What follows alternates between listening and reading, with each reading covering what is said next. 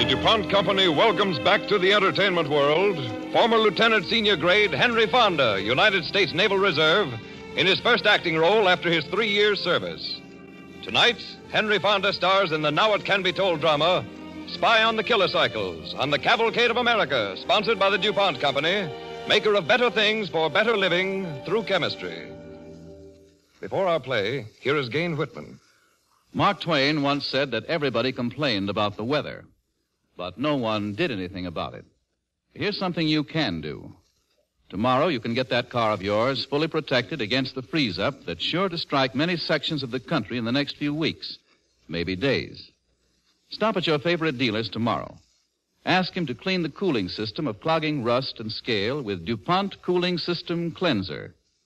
Have leaks stopped with Cooling System Sealer. Have your car protected against freezing, rust, and corrosion by adding a dependable DuPont antifreeze. All of these car protection products are examples of DuPont's better things for better living through chemistry. Now, for the first time, the story can be told of how government agents checkmated an enemy spy invasion.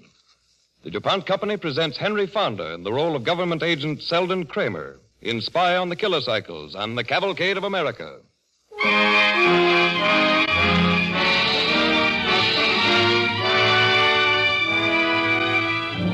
Our story opens in wartime America. At Dorchester, Massachusetts, government agents are attempting to track down an illegal radio transmitter. There it is.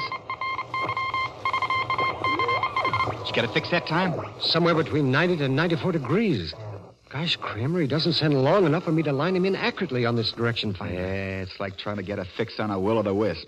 But we're getting closer. I'll trot it down. If this turns out to be some high school kid... Here's Johnson now. Let's see what he got. Hello. Kramer. Johnson, did you pick him up that time? Yes, I did. On still another frequency. In and out, just like before.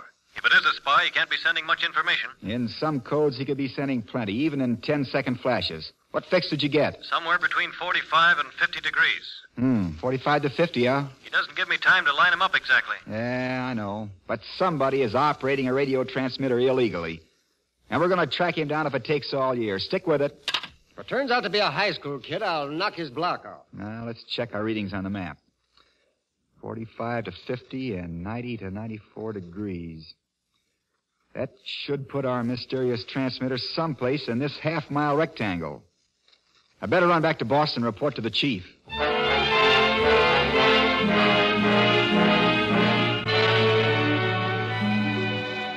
Sit down, Kramer. Thanks, Chief. What about that illegal radio transmitter? Well, it's tough putting a finger right on it. Whoever does the sending is pretty cagey. His messages are short and snappy. Doesn't give us enough time to pinpoint the location of his transmitter. Got the approximate fix? Here, take a look at this. This is a block map of one section of Dorchester. Now, we've got it down this far. The transmitter is located here, right here in this half-mile area. Uh-huh. But you can't get a pinpoint on it. No, not so far. We've combed that neighborhood for hours. We know every foot of it. But this cookie goes on, sends a couple of words in code, and then he's off before we get the chance to nail him. So, what's next? Well, we got a list of every pre-war amateur radio operator in the district.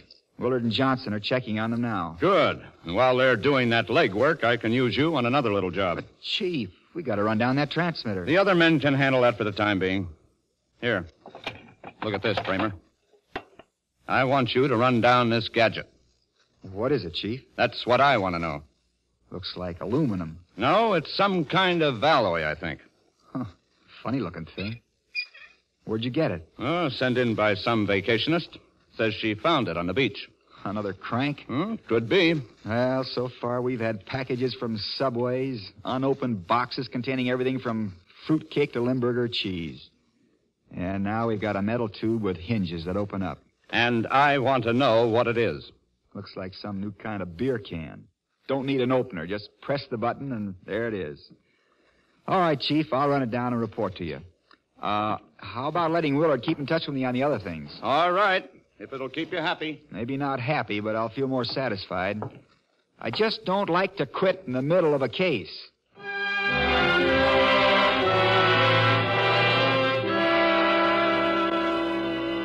Summers, I wish you'd take this gadget and check with Army and Navy. See if they use these things in any of their operations. Funny-looking thing. Oh, can opener go with it? Seems to be some sort of a built-in release. Probably some screwball inventor's idea, the new boon to the modern kitchenette bride. Self-opening tin can.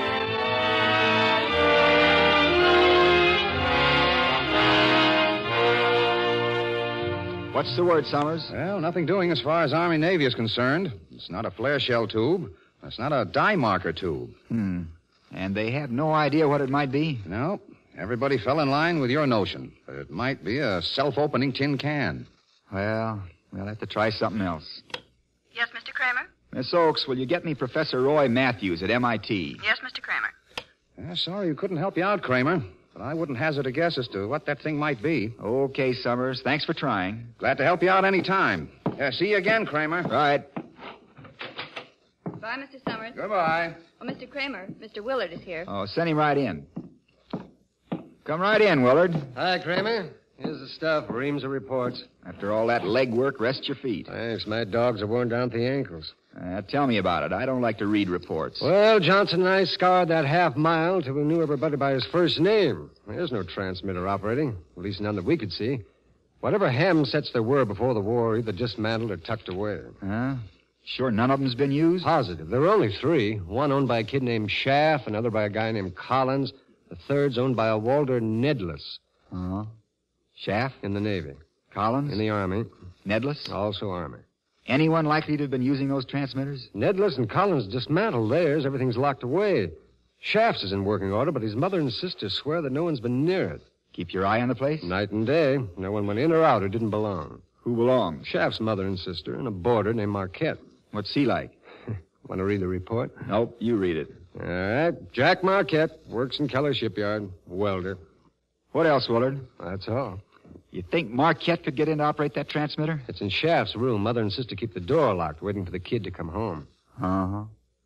Okay, Willard. Good work. Stay with it. Right. Looks like a dead end. Maybe. See you later. We need help on this job. So long. Hello. Hello, Kramer. This is Roy Matthews. How are you, Professor? Feeling fine, thanks. What's on your mind? Well, some girl found a gadget out on the beach, so today our problem isn't who done it, it's what is it. What does it look like? It's sort of a sport model tin can made of some kind of alloy that looks and feels about like aluminum. Send it over. I'll run it through the lab. Thanks, Professor. We can always depend on MIT. Good day, Kramer. Well, that ought to take care of that. What is it, Kramer?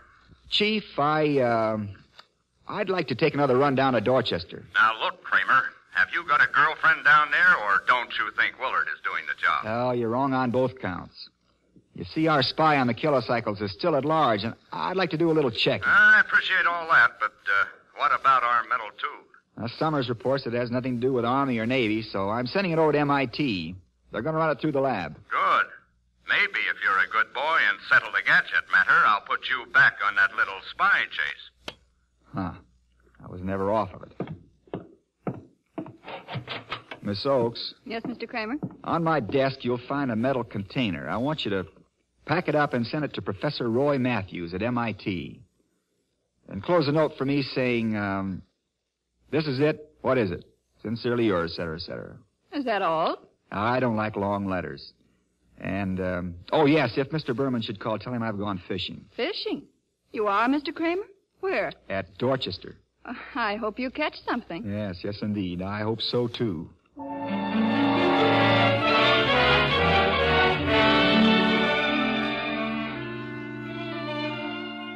Well, Mr. Kramer, ever since Danny's been away in the Navy, you know, Marcella and I have had to take in boarders.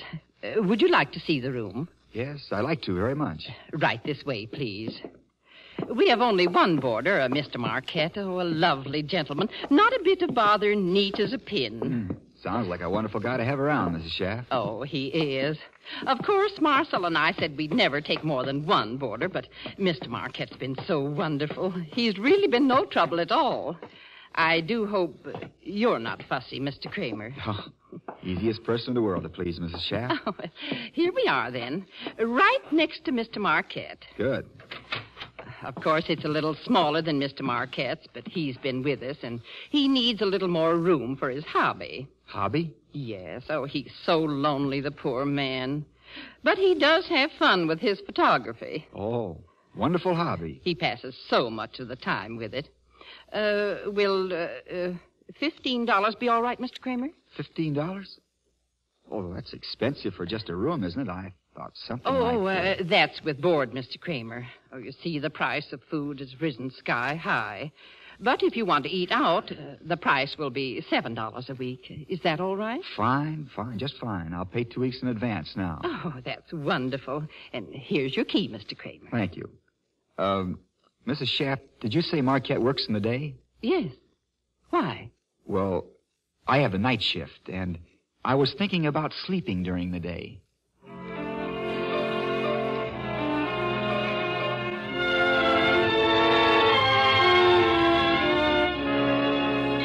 Hello, Chief. Over here at the bar.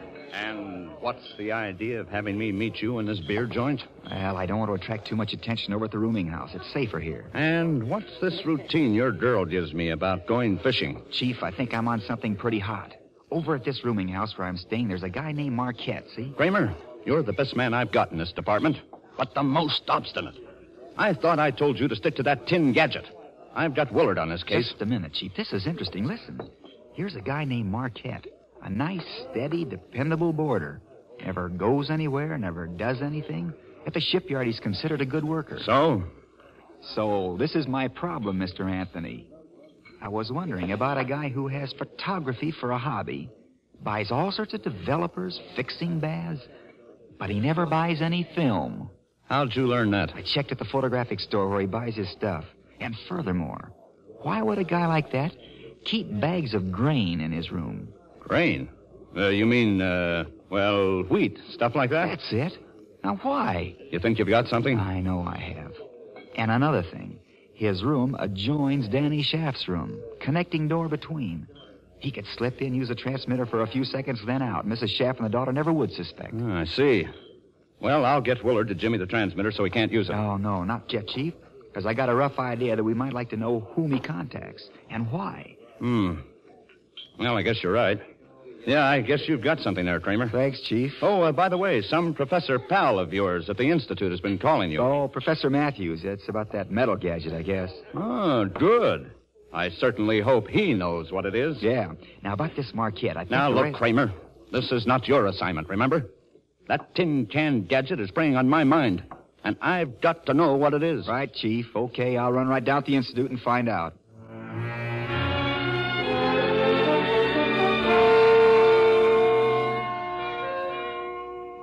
Professor Roy Matthews, please. He's expecting me. Oh, yes, right in there, in the laboratory, sir. Thank you. Hello, Roy. What's cooking? Oh, hello, Kramer. I didn't hear you come in. The chief tells me you called. Yes. Where'd you say you got that gadget you sent in? Oh, some vacationist sent it to us. Found it on a beach. You mean you're stumped, too? Not exactly. Come over here by the light. Don't keep me in suspense. Well, it's an alloy. German make. German? Yeah, they use it in place of aluminum. Now, take a look at it through the microscope. See anything? Are those powder burns on the bottom? They are. So? Notice anything different about it? Yeah, you added something, didn't you? Yeah, just a couple of catches to hold the tube shut. These are spring hinges. The tube closes, and the catches keep the tube from opening. But if a cartridge is fixed to go off and arranged so that the force of the explosion, just a tiny one, pushes a plunger like this, and the tube flies open and releases what's ever inside. And what's inside? Incendiary bomb? Oh, nothing that exciting. Here, we'll put some light inside the tube. Now, look through the microscope. I don't see anything. Along the side, those little threads, or what look like threads. Oh, yeah, I see them. An ornithologist would tell you those were fragments of feathers. Feathers? Hey, feathers! Grain, wheat. What's the matter with you? You did it, Professor, you did it. I'll thank you later. Right now, I gotta get to the office.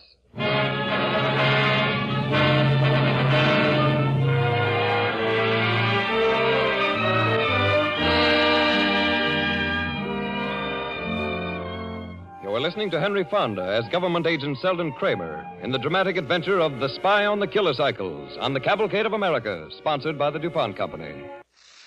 Maker of better things for better living through chemistry.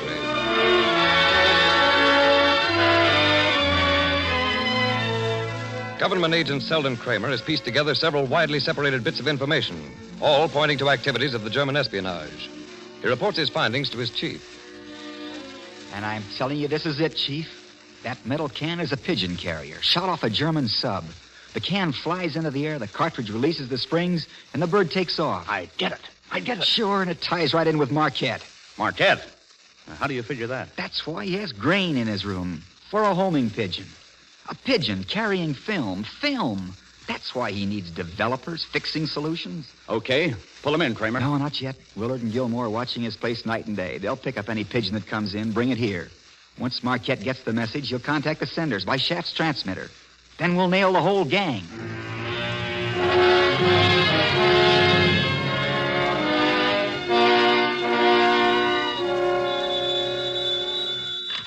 Kramer speaking. This is Willard.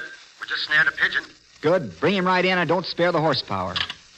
Yes? Chief. What is it, Kramer? Willard's on his way in with a pigeon. Have the cryptography men ready to decode any message this bird might be carrying.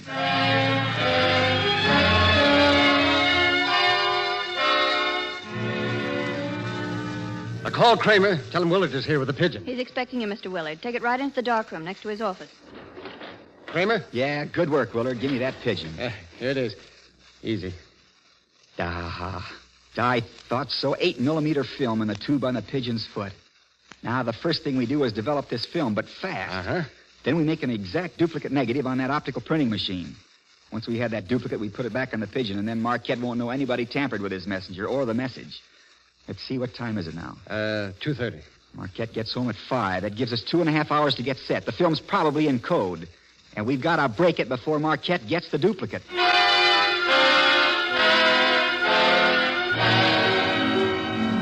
The cryptography men are here, Kramer. Okay, Chief. Here's the film. Smithson, put it in the projector. All right, turn out the lights. There we are. Think you can break it? 5-letter groups. All right, boys, let's get to work. A, X, B, X, A. First group. Second group. C, Q, F, T, Y. 12th group. Y, M, A, C, B. Y, M, A, C, B. Oh, it's tough, Kramer. Now, look, you've got to break it before 5. It's 4:15 now.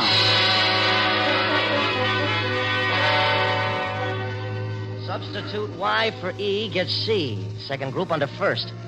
Substitute C for Q, get A. That gives us C-A-L-L. Call. Next letter's a no. Work on next group. Get it fast, boys. It's 4:40.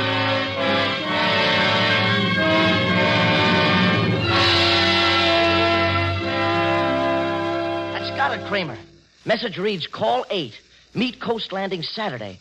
Radio, time, and place. Coast Landing Saturday. Kramer here. This is Willard. Marquette's on his way home. Okay, Willard, the job's done, thanks. Marquette's on his way. Open that window. Okay, Mr. Pigeon, if you ever flew fast, you gotta do it now. You're working for Uncle Sam.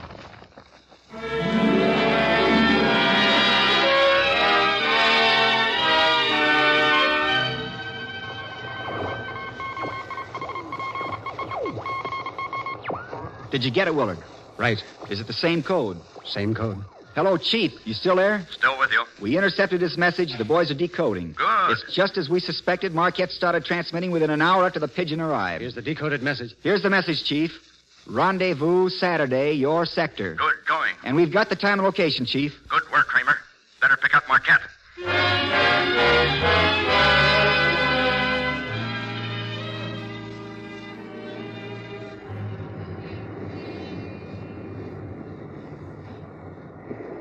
Well, Chief, they sure picked a good black night. Yeah. I just contacted Navy. They have 2 lighter-than-air patrols covering the sector awaiting our signal. Blimps, huh? Yeah. That sub won't get back to Germany if the Navy can help it. Got your sector covered? Yeah, we got 40 men spotted up and down the beach. If those heinies try to land anywhere within 5 miles of this place, they're going to be mighty Johnson surprised. calling. Chief. Yeah. Radio call. This is Johnson. Marquette left his house at 3:20 this morning. We picked him up. No struggle. A German Luger 38 and a half-mile flashlight. What shall we do with him? Johnson, bring him down here. Yeah, don't let him miss the party.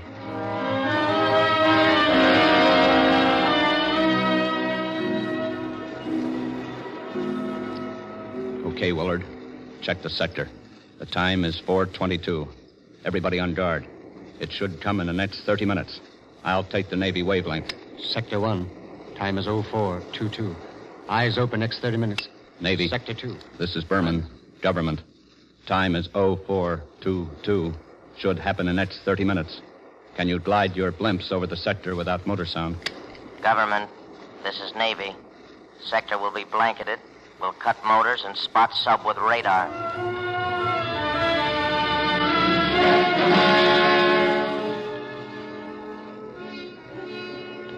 Any report, Willard? Nothing so far, Chief. Hey, What's up, Kramer? look, a light. One long flash, two short ones. Quick, give me Marquette's flashlight. Willard, notify the entire sector on blanket wavelength. Okay, Kramer, give him the flash in return. This ought to bring him in for the little rendezvous. Give me that mic, Willard. Navy. Navy. This is government. Start your glide, and happy hunting on that radar.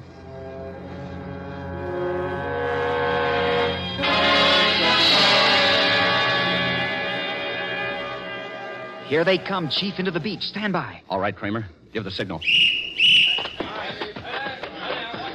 Get that searchlight on. That's good. There they are, in rubber boats. Radio the patrol boat to close in. I'm going down and join the reception committee. Patrol boat, close in.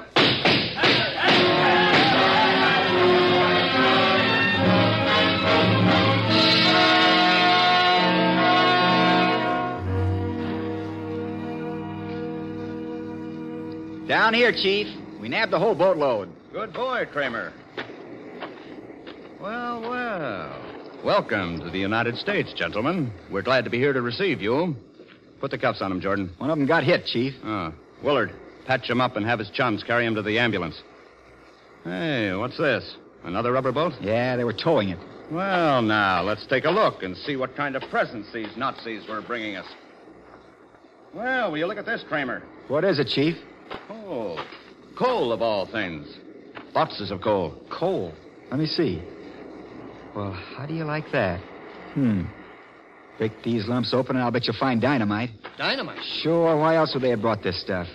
A few lumps in the coal supply of a defense plant, and then wham, we got another unaccountable disaster on our hands. Well, how about that? Boy, that's a new one. Look, Kramer. Look, a big box of fountain pens. Fountain pens? Mm-hmm. Give me one, Chief. Yeah. Well, how do you like this for a poison pen? Watch, Chief. Unscrew the cap like this. Toss it in the ocean. Right. Clever people, these Nazis. Incendiary pens ready to write plenty of trouble. Well, we've spared ourselves plenty of trouble catching these saboteurs before they had a chance to put this stuff to work. Hey, Chief. Navy reports their blimps have spotted the sub. Good. I hope they don't miss. Look, the blimps have their searchlights on. There's the sub. Caught in the light. They're trying for a crash dive.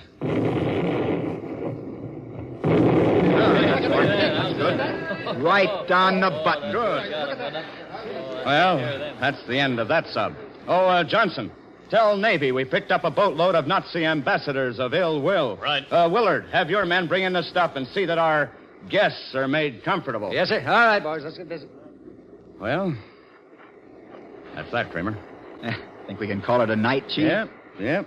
Not a bad night at that. Well, let's get back to the car.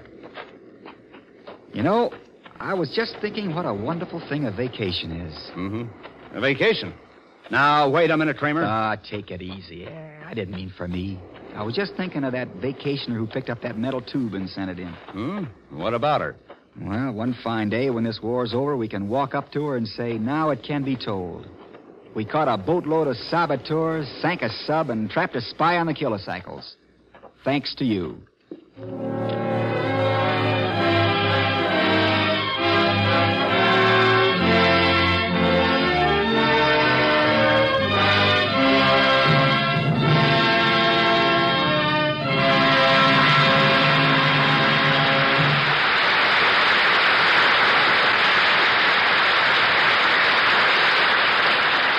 Henry Fonda, star of tonight's DuPont Cavalcade, will return in just a moment. Now, here is Gain Whitman.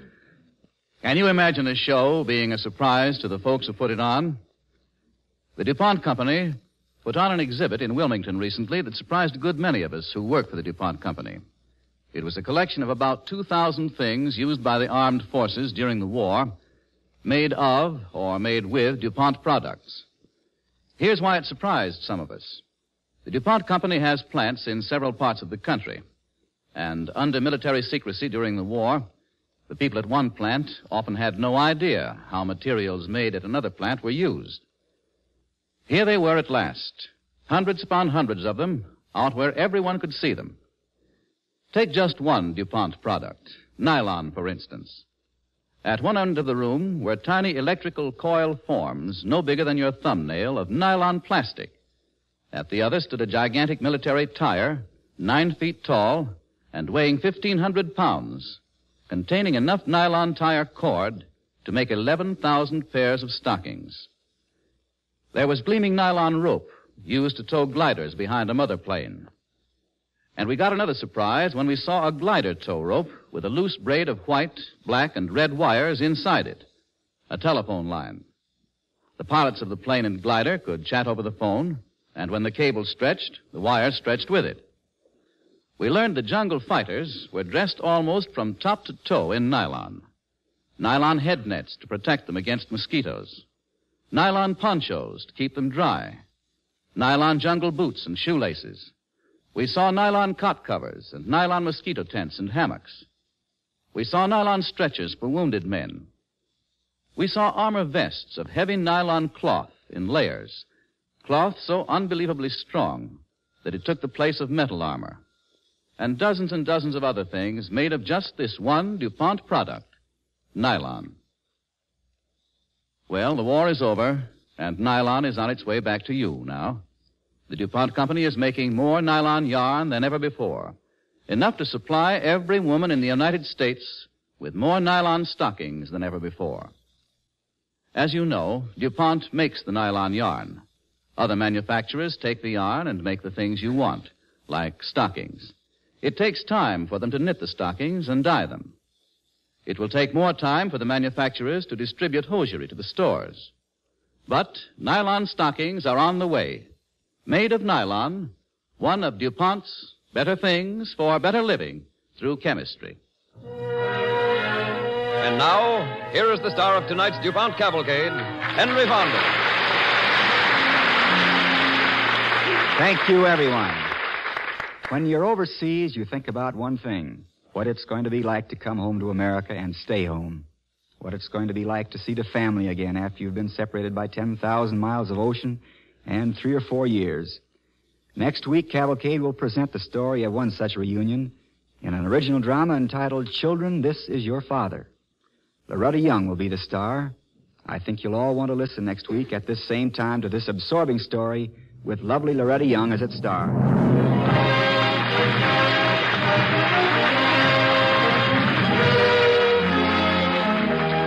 Cavalcade programs of particular interest to servicemen and women are broadcast overseas through the worldwide facilities of the Armed Forces Radio Service. The music for tonight's DuPont Cavalcade was composed and conducted by Robert Armbruster.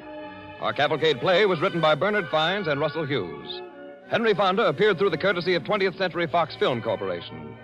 This is Tom Collins inviting you to listen next week to Loretta Young in Children, This Is Your Father, on the Cavalcade of America, brought to you by the DuPont Company of Wilmington, Delaware. This is the National Broadcasting Company.